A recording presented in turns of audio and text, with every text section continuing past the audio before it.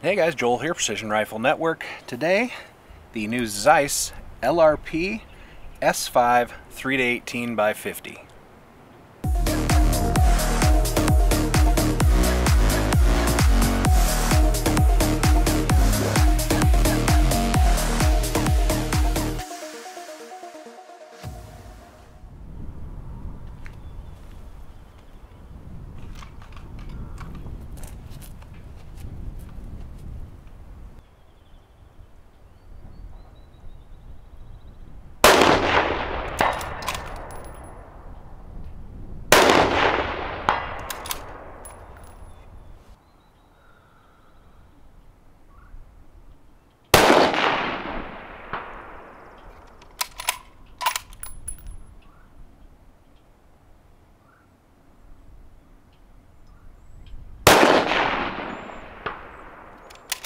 So I picked up one of these scopes just a couple of weeks ago, and I thought, this looks really interesting. The glass is very good. I'm going to compare it right off the bat to the glass quality of Zero Compromise optics. It's not quite there. It's not quite to the Zico level, but Zico is something that I know quite a bit about, and so I can compare easily and give you guys kind of an idea of how good it is. So Zero Compromise optics, like light transmission through the scope to the eye, is at like 93%.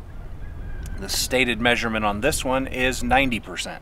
To the untrained eye, I'm not trying to make myself sound better, it's just that as a photographer I'm used to dealing with how different types of really good glass appear to the human eye, and so to the untrained eye you wouldn't know the difference between this glass here and the brightness and clarity of a Zero Compromise. Now where you're going to start seeing a little bit of difference between a Zero Comp and this Zeiss is in the contrast and the clarity in the shadows. It's that resolution of fine detail. Now those tests are done at 100 yards with a certain type of target that you can actually measure the difference. Now I'm not doing that here today, but I can tell you this is very good. So the glass being out of the way, because that's typically what people ask is, well, how good's the glass compared to XYZ? Well, there's just so many factors that go into that, but let's put that behind us. The glass is very, very good. Okay, so let's talk about just some of the features.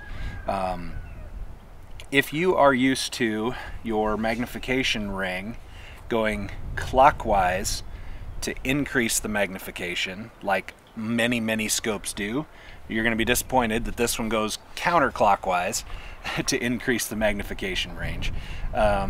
Some of those guys that don't quite understand parallax and think that those numbers on the parallax knob matter, and if you're at 300 yards you should set that number to 300 yards and then it's good. That's not the way parallax works. You'll be disappointed that there are no numbers on your parallax knob, but if you understand about parallax and getting everything on the same focal plane, that adjustment will just make sense to you, and it's firm but not too firm. It's smooth but not loose as far as the feel of that is concerned, so that's very nice. I will, since I'm here on this turret already, cover the illuminated reticle. It's like it's daylight bright. So if you think about a red dot on an AR and it needs to be true daylight bright, so it needs to get super bright to be able to compete with the sun, this illuminated reticle does that. It's exceptionally bright, and it's kind of a neat feature because there's no clicks, like 1 to 10 or whatever, and it's locking. So you pull this out, which turns it on, and then you've just got a dial that it just infinitely spins, but it'll infinitely spin all the way up to full brightness, and then it'll infinitely spin all the way down to the dimmest setting, which it would be appropriate for use with night vision. It goes extremely low, so really cool. And then when you push the knob back in, it shuts it off. So I kind of like that, and it's locking, so that's pretty cool. Speaking of locking, the windage turret has a lock on it, so you have to pull out and adjust your windage and then push back in to lock it. Elevation has no lock. But that's okay. To me, I've never accidentally bumped my elevation turret coming in and out of barricades or in a hunting situation or anything like that. I have accidentally bumped and adjusted my windage knob. So I like having either a covered windage or a locking one. I have personally started to dial on my wind if it's a consistent wind. And so I like the fact that I can pull it out, adjust it, lock it, and I don't have to worry about it. So, and the turret feel is very audible, it's tactile. There's actually, if you picture inside the turret, you know, the ridges or the cutouts or whatever that create that kind of clicking feel. Now I don't know about the internals on this one, but at every full mill, the ridge or the little cutout or whatever it is in there, the detent or whatever, is just slightly bigger. So at every full mill, it almost like hangs up. And it's not a bad thing, because, you know, when you're trying to do it quickly, you can not look at it and you can just count each of those, because you can feel it. You can feel it go past those full mill rotations or clicks. So that's kind of nice. The lines line up perfectly. Field of view, I've had no issues with, not field of view, eye relief. The eye relief, to me, after I set the scope up to myself perfectly, it's perfect. I don't have to worry about it. Like, my face goes on the gun, my picture is there, I have no issues with it. So I'm not really sure where that came from with some folks. I would just maybe pitch that back to them and say, make sure it's set up correctly, because it seems fine to me. So I really like that. The reticle inside is your standard kind of PRS style Christmas tree, you know, 2/10 hash marks, floating center dot, which I do like.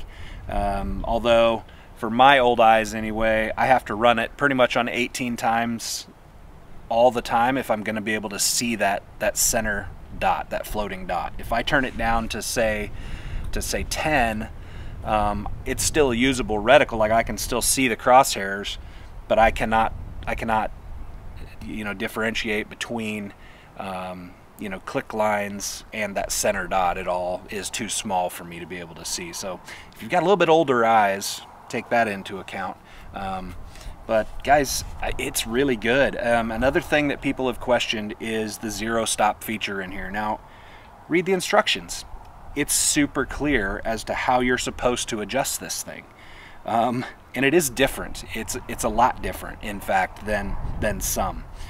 Basically what you do is you figure out your zero. Let's say your zero happened to be up 7 mils, right? And you had to readjust your scope and turn your turrets back to zero to reset your zero stop. But what you do is the instructions say this clearly. You take these 2 Torx screws and you back them out 1 full rotation. Only 1 rotation, that's it. And you can feel this thing loosen up as soon as you do 1 full rotation on each of those. And then you actually press down on the turret, and then you turn clockwise until you go all the way back down to the hard zero stop. And what's confusing to some people is that while you're turning that, after you've loosened these up, you actually feel some tactile clicks as it's going around. So you're like, oh crap, I'm certain that I'm dialing clicks onto the scope at this time, but you're not. It's completely disengaged, even though you can feel some clicks. You go all the way down to your zero, and then while still pressing down and holding it at your zero, you retighten those screws. You know, there's a torque value that they want you to use, but you know, just barely snug on there, and you're good to go. I had no issues with it whatsoever. And then, you know, I proceeded to go. I went 300, 400, 500, 600, and 700 yards, and came back in, and my return to zero was excellent. I also did a box test to just make sure that tracking value was correct. The tracking value was perfect. I have not done a tall target tracking test on it yet. I just forgot to bring this stuff with me today. But guys, overall, shoot, the Zeiss LRP S5 is good to go, in my opinion. I think it's it's probably in that $3,400 range. If you could see these down under $3,000, I think that would be perfect. I'm not sure currently what major retailers are selling them for. I imagine as this year goes on, you should see that price come down and get a little bit more competitive. Dealers, from my understanding, have a little bit more wiggle room on this. Sorry dealers, I probably just gave away some secrets, but I would expect this to come down and be a little bit more competitive. You know, $700–800 cheaper than, say, a zero compromise.